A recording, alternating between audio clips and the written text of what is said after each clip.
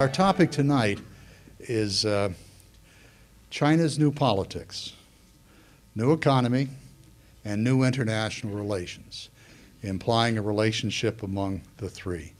And new is relative not to ancient China, but to contemporary China and its regime organization. Dr. Overholt has has had a wonderful career. He's a graduate of Harvard. His Ph.D. is from Yale in political science. He worked with Herman Kahn at the Hudson Institute for 9 years, which is a terrific working environment where he was in charge of studies both for the U.S. government and a number of aspects of the government, and for the corporate community as well. And then, in what seems unusual to some, he became an investment banker. And it was for 21 years, and worked on things like risk analysis, strategic planning, and 16 of those 21 years were in Asia, being stationed both in Singapore and Hong Kong. He's written as a scholar after that, half a dozen, well actually a couple of the books were from the Hudson Institute time, but he's written half a dozen books. The last two, The Rise of China and Asia, America, and the Transformation of Geopolitics. As he knows the countries of Asia in general very well. He's taught at a major university in Korea. He's taught at a major university in Shanghai. He's consulted with leaders of the countries of the region. And when Mrs. Aquino defeated Mr. Marcos, he was her campaign manager, security chief, and other things. Absolutely fascinating achievement. He also was a friend and advocate of Kim Dae-jung, who many of you remember spoke to this council the last time before I went back to Korea. And Dr. Overholt really has a follow-up to that, in a sense that he had something to do with the survival of Mr. Kim in that very dangerous time. Well, Dr. Overholt has focused upon a lot of major themes. The titles of those last two books indicate much. He currently is working on the theme of democracy and development, case study of China versus India, and I believe a comparison also of Korea and the Philippines. The center of gravity, and he knows all of the countries of Asia very well, and has written about most of them. But the center of gravity of his work is on China. And that's what we're focusing on primarily tonight. And the theme sounds most interesting. I've read a number of reviews of his works in which his bold analyses have been praised. And so I, and you, I know, look forward to it very much. Dr. Overholt.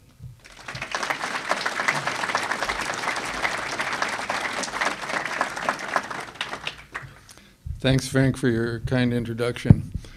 Actually, when I wrote The Rise of China, and I'd already been going around for about 7 years giving lectures saying Deng Xiaoping's program in China was going to make China a superpower, and Gorbachev's program in the Soviet Union was going to destroy it. And most of the reviews said, this guy is a complete idiot. It's nice to get so stereotyped as a complete idiot that when things work out the other way, people actually remember, which is why I have a career now. Anyway, I titled this The New China because China changes so fast, and it really doesn't come across in our media and our politics just how fast it does change.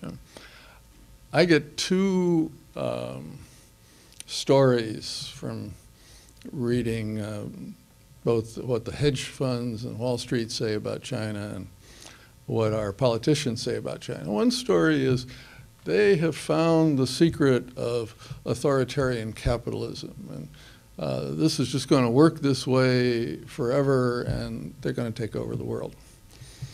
The other story is this is a huge bubble. There's a guy named Chanos who runs a very famous hedge fund who famously called it China 1,000 Dubais. And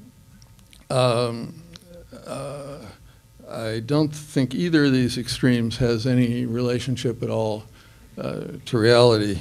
I won't talk too much about the 1,000 Dubais thesis. I have a chart, which I don't have a way to display, that just compares the leverage of measured all sorts of ways in China with our leveraged finances before our bust, and Japan's leveraged finances before their bust. And China comes in down here, and Japan comes in way up here. And completely different universes. So we're not going to see some huge bubble burst.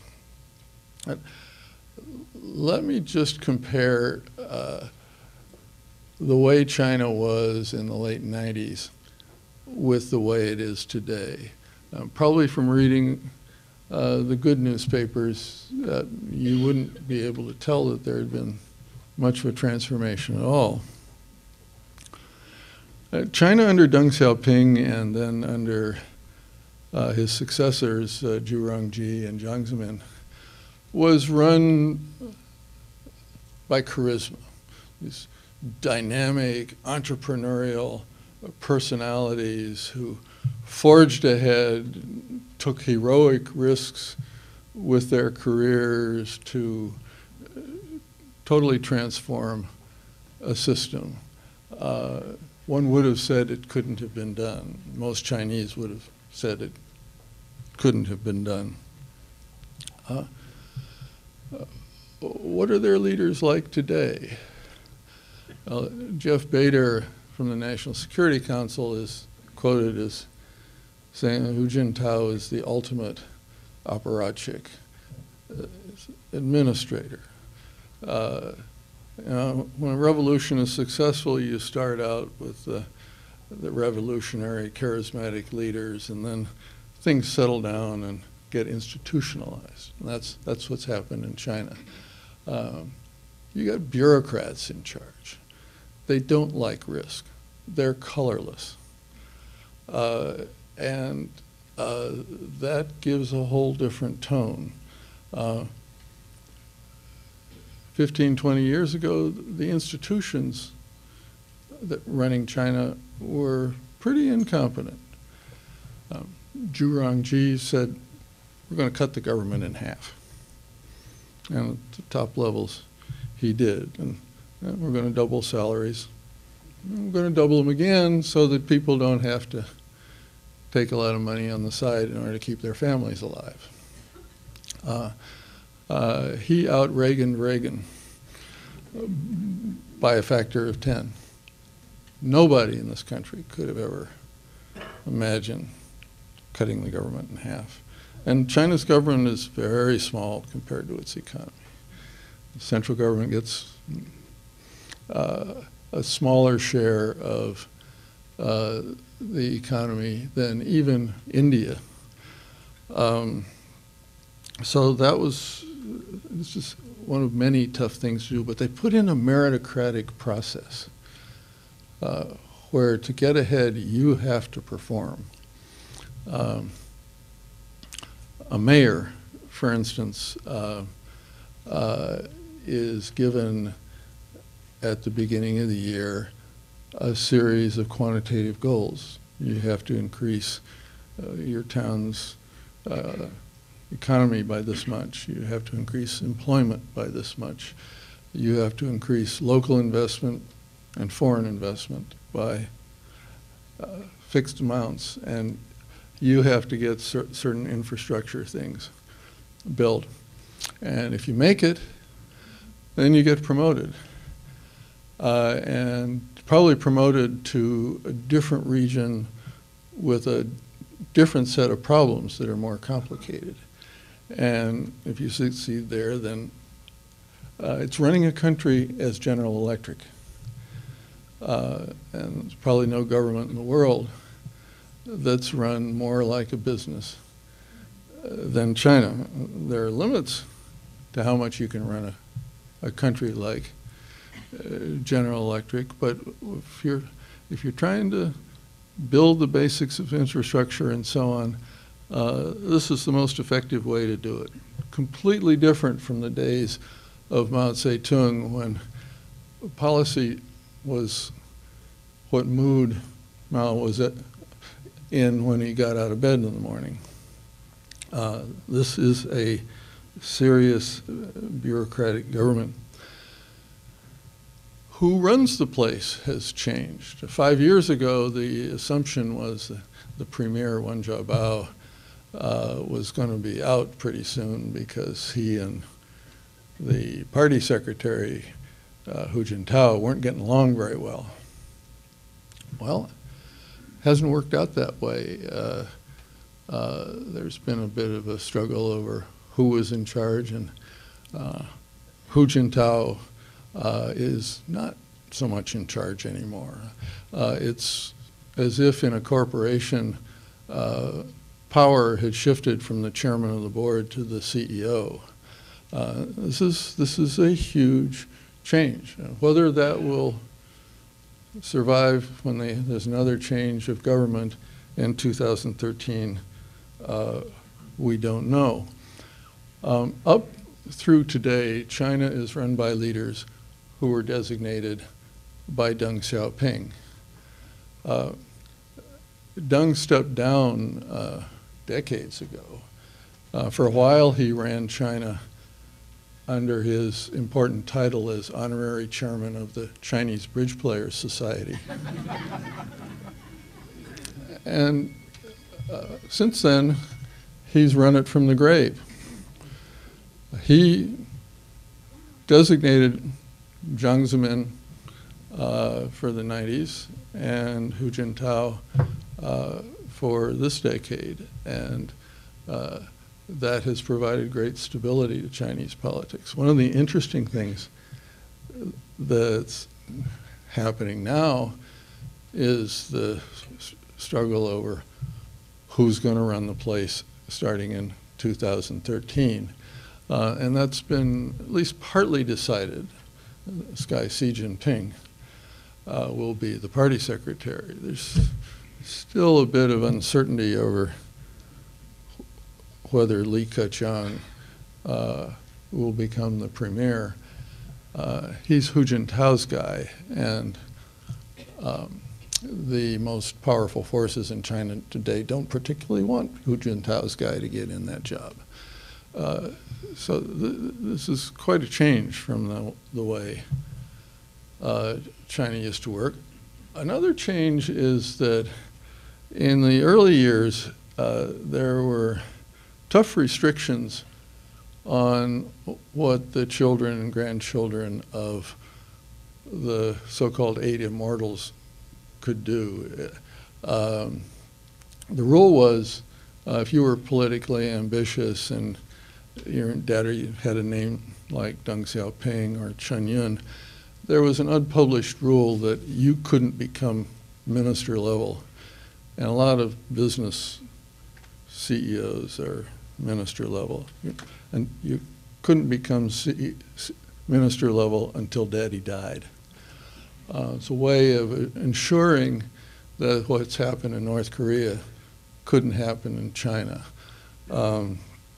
They've had a lot of experience over the centuries in running systems, and they have a lot of these rules that they basically carried over from the early dynasties. One of the things that gave the leaders cachet was that not only was the selection system meritocratic, but because of rules like this, it was seen to be meritocratic. Now an interesting thing has happened. The princelings, as they're called, the offspring of the 8 immortals, have gotten together with former party secretary, former President Jiang Zemin's people, and they've pushed Hu Jintao and the others who enforced this rule aside, and so the new party secretary will be Xi Jinping, who is a descendant of one of the 8 immortals. And there's a lot of popular resentment of that. The new elite is seen as very arrogant. People tell stories about how, some son of some rich guy did something terrible to their family and didn't even apologize. Just, you think you can take on my family? Go ahead and try. And the emergence of a princeling at the top of the system is going to become a focal point of that resentment. All the previous leaders had a military background of some kind. Deng Xiaoping was a major successful military leader in the revolution, and starting in 2003, the Politburo Standing Committee did not have any military guys, any policemen, or any ideologists. One consequence of that is that Hu Jintao is always vulnerable. You don't have that national security background. You're not tough enough on the unity and security of the motherland. It's the Obama facing the Republicans. Except that Hu Jintao and his premier, one, are not the kind of cosmopolitan Obamas of China. That was Jiang Zemin and Zhu Rongji, whose central career experience was in Shanghai, the most cosmopolitan city of China. And these guys come out of Tibet and the deep interior. They represent the resentments of Wyoming and Michigan against the globalizers of the coast, like many here would be. We are on the coast, I think.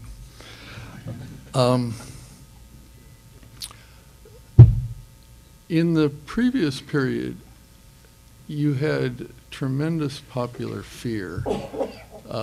China had gone through 2 bad hair centuries, and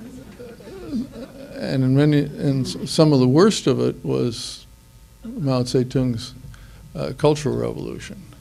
Well, they had foreign wars and civil wars, and then the Cultural Revolution, and they were just shocked and afraid the place was falling apart and afraid their kids would starve. And they supported people like Deng Xiaoping, who said, we're going to change things. Everything's going to be different. And it's going to be a lot of stress involved, but we have to do it. If you want your kids to live, have a good education, have a roof over their heads, we're going to have to change. And boy, did he change. And the social stresses were almost beyond description. They lost 50 million state enterprise jobs in the 10 years of Zhu Rongji. The number of manufacturing jobs in China went down by 25 million between 1994 and 2004. Now, our politicians and media people think that all the manufacturing jobs just go from here over there, so they're subtracted from our column and they're added to their column. That's not at all what's happening. In both places, as you get more efficient, you produce a lot more with fewer workers. For instance, in Detroit, which thinks it's lost all its jobs to China, it used to take 40 hours to make a car, 40 hours of labor. Now it takes 15. And if you do the algebra, that accounts for most of the jobs Detroit's lost. Now, in China, the level of inefficiency was much, much worse. And the efficiency gains are much, much greater. So they have lost far more manufacturing jobs, in fact, 10 times as many as we have. And by the end of Zhu Rongji's time in 2003, people were tired of this. They were like Michigan unions. Here we've gone through all this, and he hasn't solved all the problems of China. Get rid of him. And so a new government under Hu Jintao comes in, and slogan is harmonious society. Now, that phrase means many things on many levels. It's like poetry you have to read. But at the practical level, it means no more Zhu Rongji, no more losing 25 million manufacturing jobs in 10 years. And so the message of this decade is China's going to take a rest. You can't take the stress that had come with all this change.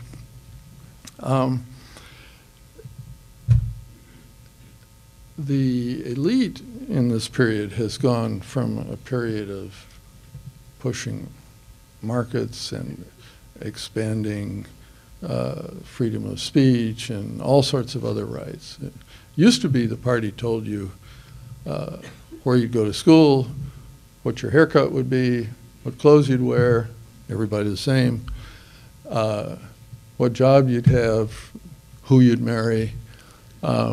If you're Chinese, the end of all those things is an enormous expansion of your freedom.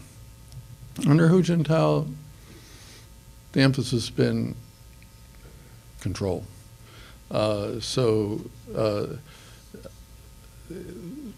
Politically, you've gone from a period of incredibly fast political reform. Not from black to white. You know, if you read our newspapers, the only change that counts is whether you elect your leaders. But if you're in China, it makes a big difference whether you might die if Mao gets up on the wrong side of the bed. To a system where there are rules and bureaucrats and all the problems that come with bureaucrats instead of the previous problems, which were worse. Let me just conclude the political section. Just are they going to have a Jasmine revolution like the revolutions that are going on in the Middle East? There's been a lot of speculation about that because funny thing has happened to our thinking about politics in the last several thousand years. We've gone from Aristotle knowing that there were several kinds of democracies and several kinds of monarchies and several kinds of oligarchies to thinking that there's democracy and there's nasty authoritarian regimes. In reality, there are African tribal dictatorships, there are disintegrating empires like the Soviet Union, there are Latin American caudillos, there are Iranian theocracy, and there are these Asian mobilization systems. An Asian mobilization system, society gets organized and says, something terrible has happened to us. You know, Japan's lost World War II. South Korea's gone through the Korean War. Taiwan has just lost the Civil War and is facing a rather big problem. Singapore's afraid of everybody. Tiny little place surrounded by big places. And they say, the way we've been doing things isn't working. We need to change. And they reach out all over the world and try to find best practice and bring it back. And whatever you did before, if it isn't efficient, doesn't work, you throw it out. That's what Japan did twice now. after Admiral Perry showed up in the mid-19th century with his black ships, the Japanese sent delegations all over and said, we'll have a German education system, we'll have a British army. After World War II, they mainly went and looked at GE and places like that. We're going to take Walter Deming's quality control. We're going to take GE's labor management relations. And they mobilize the resources of society and focus on the economics at the cost of everything else, at the cost of any kind of political ideology, at the cost of military ambitions. They all cut their military budgets in order to put the money into the economy. Deng Xiaoping cut China's military budget from 16% of the economy to 3%. You don't read a lot about that in the more excitable newspapers. And these are populations which have experienced such bad times that when they see somebody defending their country successfully and growing the economy, and we think, oh, it's awful, you know, they sell out freedom for a little better standard of living. Well, in 1955, Chinese lived to an average age of 41. Today, they live to an average age of 73. That is not like trading in your Ford for a Mercedes. That is life and death. And they tend to get the support of their people, and it works partly because they have the support of the people. The Gallup poll in the Kennedy School, where I work, does public opinion polling in many countries, including China. The central government has never gone below 80% approval in those polls. They hate the local governments, and they say so. They despise them, corrupt, incompetent. And since polls are conducted at the local level, it gives some credibility to the findings. I can't remember that we've ever had a president whose approval rating got up to 80%. In most third world countries, the professors and the students hate the government. If you go to South Korea, for instance, which is a success story, and go back to 1875, they've gone through all kinds of different emperor, colonialism, military dictatorship, democracy. The professors and the students have always opposed the government in power. And that is the norm all through Africa, Asia, Latin America. China, it's not the case. So they're not going to have a Jasmine Revolution. Well, how about the economy? Well, they've gone through a period of growth at any cost. Growth, any cost in social stress, any cost to the environment, any cost in inequality. And there's a feeling now that, well, we've done pretty well at that, but we're pretty much a mess on some of these other things. And so if you look not at the fact that they don't sign agreements with us on the environment, but what they're doing, it's the world capital of wind power. It's becoming the world capital of solar power. They're moving ahead faster on it from a very low base on environmental issues than we have by, I don't know what factor, but a large number. And it reminds me a little bit of Japan, where when I first went to Japan in 1963, you could cut the air with a knife. And there were lots of pictures in our newspapers of little twisted kids with Minamata disease, which was caused by mercury pollution in the earth. And this was just awful. You go to China today, the environment is just awful. But you know, you go to Tokyo today, or 2 weeks ago, and the air is a lot cleaner than it is here because they started from a very low base, just worked a lot harder at it than we did. The Chinese are working a lot harder at it. They're worried about inequality, income inequality and inequality between their regions. And they decided they would develop their interior. I've been going to Chongqing, which is kind of the Chicago of China, only it's got 32 million people. It's the world's largest city. And I was a skeptic. It was back in the 70s, I wrote a book called The Future of Brazil. And Brazil was trying to develop its interior. And they moved the capital to the interior. And they strung copper wires from Iguazu Falls in the far south up to the north. And they went bust, and they didn't develop the interior. And if you compare Manhattan with Wyoming and Utah, it's been hard to develop the interior, too, in this relative sense. Well, Chongqing has been growing consistently above 15% a year. And so has neighboring Sichuan, which is about the population of Japan. And that's most of the interior population. So focusing on this is working.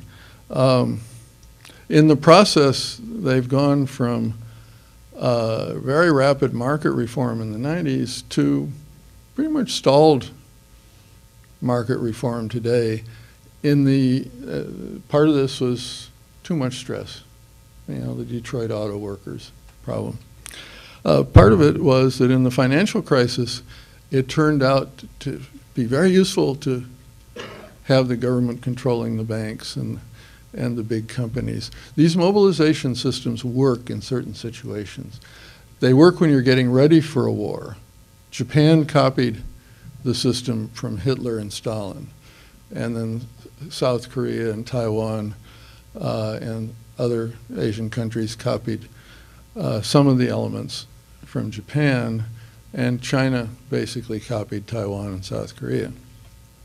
They work very well when you're getting ready for a war, when you're recovering from a war, when you're getting economic development started, as South Korea was in 1960, and when you're managing a crisis. Doesn't work very well in a modern economy like ours.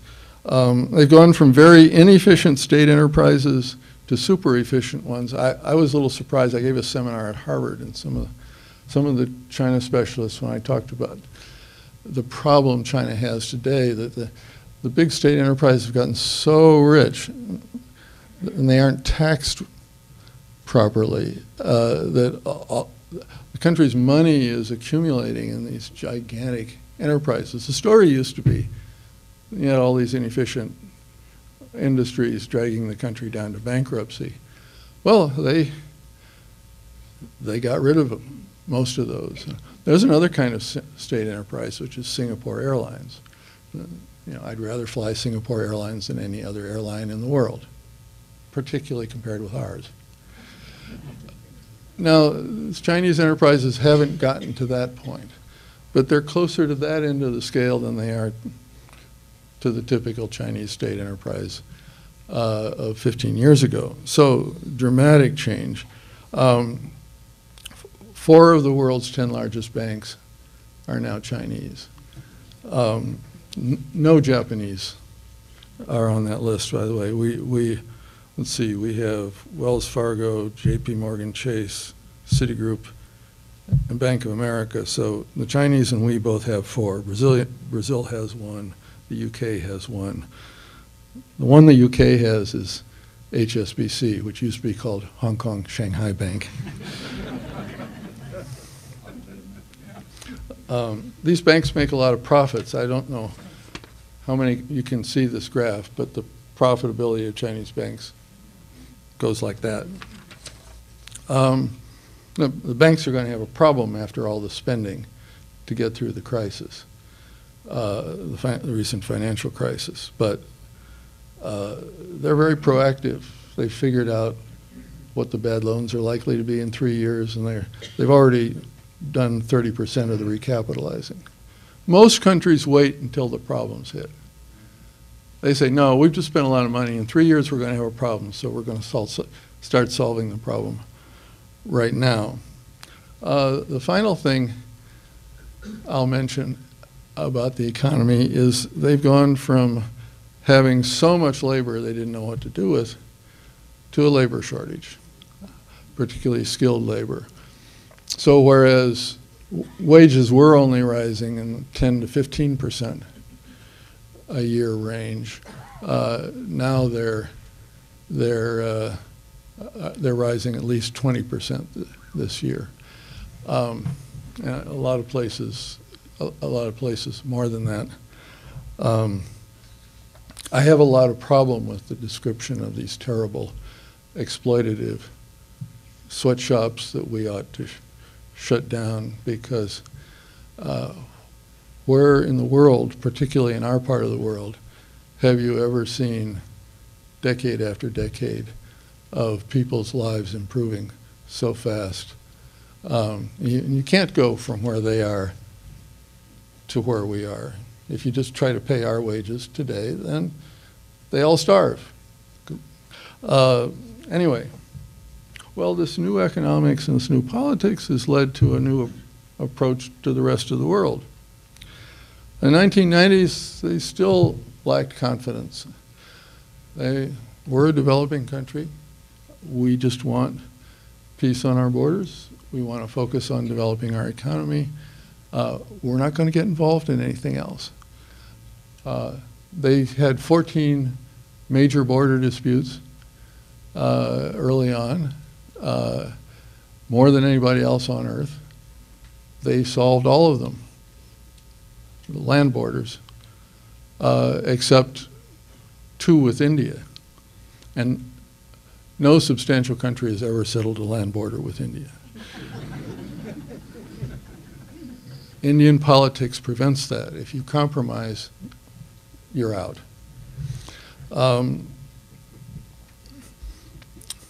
They were in a very weak position in the Taiwan Strait. If Clinton sent our carrier in,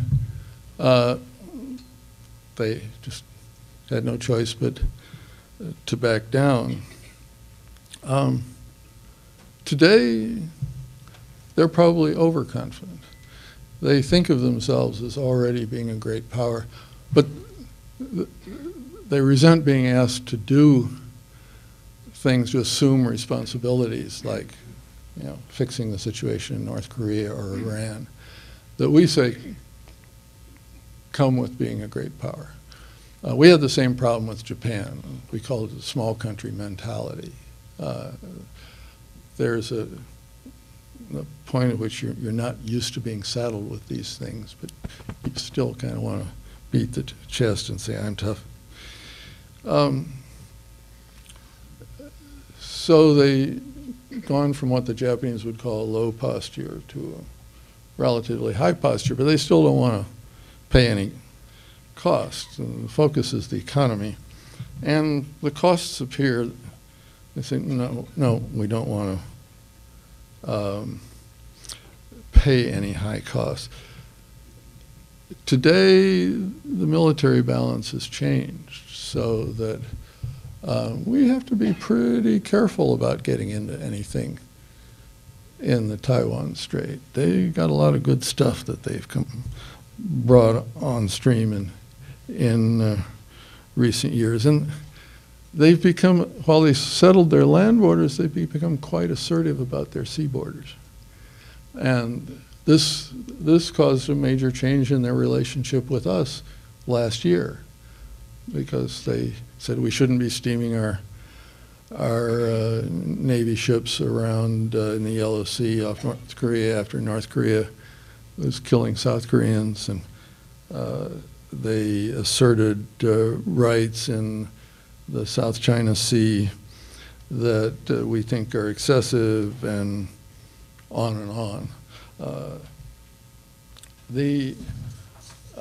this has led, just in the last 12 months, to quite a different relationship between us and them, and I'm going to come to that in a minute.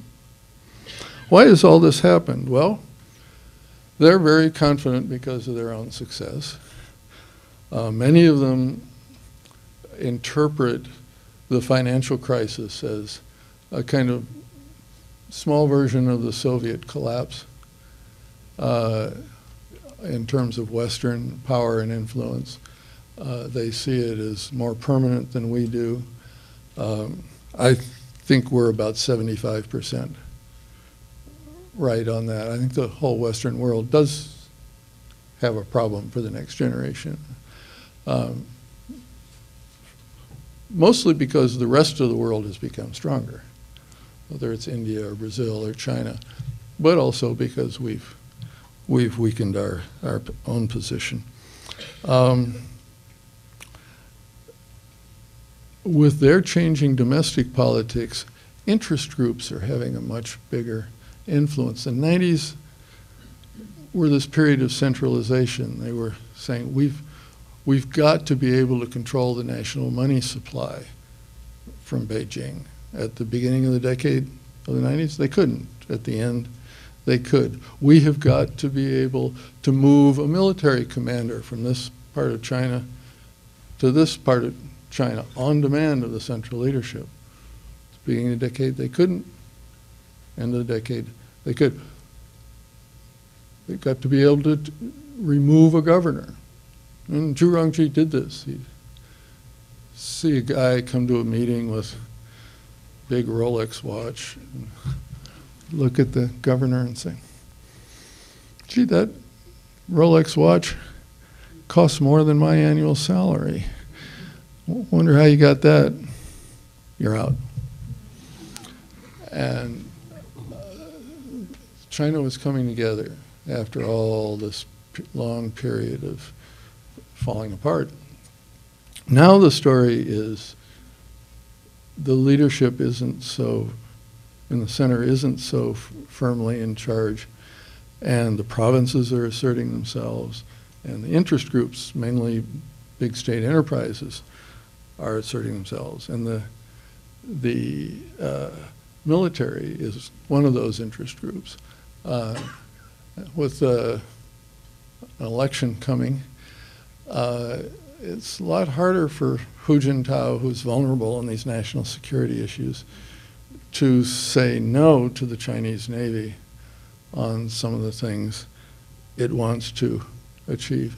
The media have been on a binge of demanding tougher policies. And one of China's top foreign policy specialists said, you know, they don't have Governor Patton in Hong Kong or Koizumi in Japan or Chen Shui-bian in Taiwan anymore. They need some big issue. Well, they've been very happy that some issues have come along. So succession toughness is a major asset in the coming succession. Well, let me just take a minute and talk about our policy and our relationship with Asian countries and how it's evolved as all these things are going on in China. At the beginning of this last decade, in 2000, there was something called the Armitage Report. Actually bipartisan. It was the Armitage-Nye Report, but Armitage kind of got his name exclusively on it. And it said, we've been paying too much attention to China. We've got to get back to where things are done properly, and everything has got to pivot on Japan. It's terrible that Clinton went to China without visiting Japan on the way back to explain himself. Of course, he'd gone to Japan twice to strengthen a military alliance, and the visit to China was purely symbolic. But there was this anger that we were paying so much attention to China and implicitly downgrading the role of our Japanese ally. So the Bush administration came in and replaced all the China experts in key places with Japan specialists, and tried to put everything on Japan again. Didn't work. We had 16 years of negotiating over Futenma, the Marine base in Okinawa, and the Japanese made promises and didn't do anything, didn't spend a yen for 15 years to implement the promise. And the Pentagon just became completely fed up.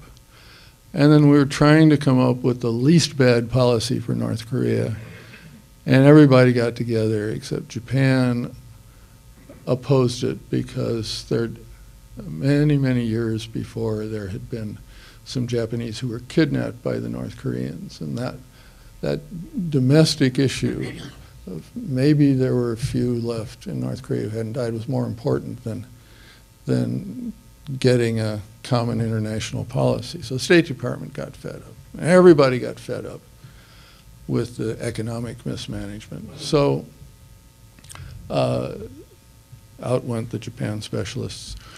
And the interesting thing, which was not what anybody in the Bush administration expected. You remember what they said about China when they came in. It wasn't nice. They were going to, until 9/11, they're going to refocus the whole U.S. military on this China problem. But it turned out when you had a problem with North Korea, you could cut a deal with the Chinese and they'd be very helpful. And if you had a war on terror problem, you could have our intelligence guys talk to the Chinese intelligence guys and find out where some bad guys were. And that was very helpful. Regional crime, regional drugs, U.S.-China issues. And the economy, Chinese are about 3 times more open to our trade than Japan is, about 3 times more open to our foreign direct investment than Japan is. And just right down the list, China was our partner. Nobody in the Cheney administration was going to declare that, but that's the way it worked. And so by the beginning of the Obama administration, some people were starting to talk about the G2. That was Fred Bergson's phrase. I had published a book. I talked about U.S.-China bicondominium. We were running things together. Well, then Obama did some very mild arms sales to Taiwan, and the Chinese just had a hissy fit. Everything was going their way.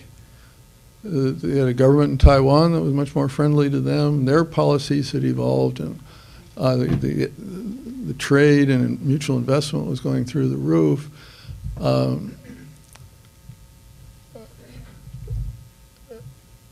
But they had this hissy fit. He had met with the Dalai Lama, and he was very polite about it. He didn't meet with the Dalai Lama. He refused all meetings until he'd met with Hu Jintao. And then after he told Hu Jintao he's going to meet with him like every other American president. Huge hullabaloo. And then the Chinese attitude toward foreign investment changed. And they started being much tougher about it. You want access to our market? Give us your technology. And many other things, including cutting off a lot of the important exports of rare earth that the Japanese in particular needed. And this fusses with Japan about the control of the seabed and the territorial waters, and with Korea, with Southeast Asia. And all of a sudden the G2 wasn't working very well. China was not our partner. They had basically kicked Obama in the teeth. And so we're kind of back with the Japanese and kind of back with the Southeast Asians. All the old Cold War arrangements were were coming back into effect. But still, things just didn't really work with Japan. They had 5 prime ministers in 5 years, on their way to 6, and completely mismanaging the economy and can't make decisions, and policy changes drastically from prime minister to prime minister. And so Korea became our favorite ally. You read Obama's State of the Union address. He mentioned South Korea 4 times, more than any other country. And every once in a while he slips and said, Korea is our great ally in Asia. And then he has to, the next day, say something nice about Japan. So you've got this shifting situation in which most of the things that either work or don't work are in the world are because of our relationship with China. If you want to fix the environment, it's a U.S.-China issue. If you want the world trading system and investment system to work, it's a deal with China. If you want to fund our government deficit, it's China. But not a partnership. So we're in a completely different world than we were in 1995. We're in a very different world than we were 12 months ago with China. So I hope I've complicated the discussion of our relationship with China a little bit. I hope I've dispelled the myth that the Chinese finally got it figured out how to run authoritarian capitalism for the rest of history and grow 10% a year. They got a lot of things going on. They got more problems than we do. And their system can go one of 2 ways. They can revive reform and get back after their restful period under Hu Jintao. Or if there's no economic reason why they can't do that, social and political constraints. Or if they don't, I think of China as a man being chased by a tiger. And if you focus your camera on the man, how fast he's running, the way I did in my book, The Rise of China, say, my God, that guy runs fast. He's going to beat everybody in the world.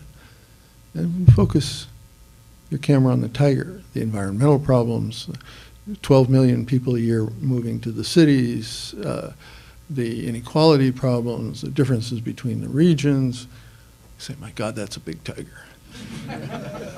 Anything that gets in front of it is going to get eaten. They can't afford to stop running fast, and they've been taking a breather. If they take a breather too much longer, they go the way of Japan.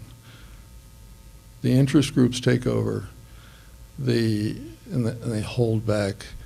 The government stops being able to say, okay, we've got to get out of that industry. Tough luck, South Carolina towels. The productivity just gradually declines over many, many years. In Japan, it started in 1975 when they got overconfident. It wasn't the financial crisis of 1990 that did it. It was the 1990 crisis was the punctuation mark at the end of 15 years of decline.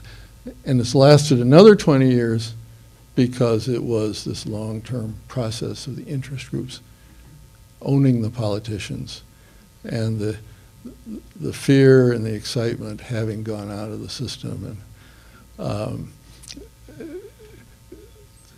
the status quo groups being in charge. By the way, that's a risk here after that Supreme Court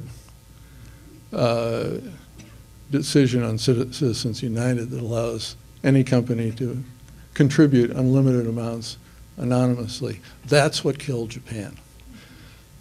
The legislature is divided into what they call tribes, zuko in Japanese. And you know, if you're a member of the retail Zuko, or the agricultural tribe, or the construction tribe, or the property tribe, or the banking tribe, and you do what your funders say. And that's the end of rapid economic growth for anybody. Anyway, I've talked much too long. Let me see if I've provoked some questions or comments. The question is, I use the term actually authoritarian capitalism. It's a capitalism conducted in an undemocratic context. In South Korea in its years of high growth, in Taiwan, and now in China, you have a kind of dictatorship that runs a capitalist economy. And a lot of our Western thinkers have explained to us over the years that a market economy and democracy kind of go together. I happen to think they do over the long run. And if you don't allow real competition in the politics, you get Japan.